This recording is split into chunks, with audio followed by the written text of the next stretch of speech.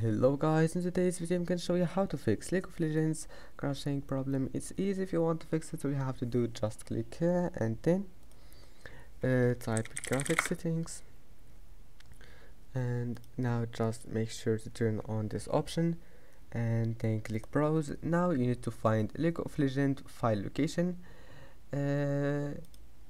Just you need to find Riot Games folder, and here we'll find League of Legends. Click on it, then click game, and here you will find League of Legends. Click on it and click add, and here click options, click high performance, save it and restart your PC. And after restarting your PC, go to League of Legends file location again, and then answer here, go to game and right click on League of Legends, properties, compatibility. Now check those two options, disable full screen and compatibility mode, select Windows 8, change high DPI settings, check override high DPI scaling, okay, and then go to League of Legends settings, go to game and check this option.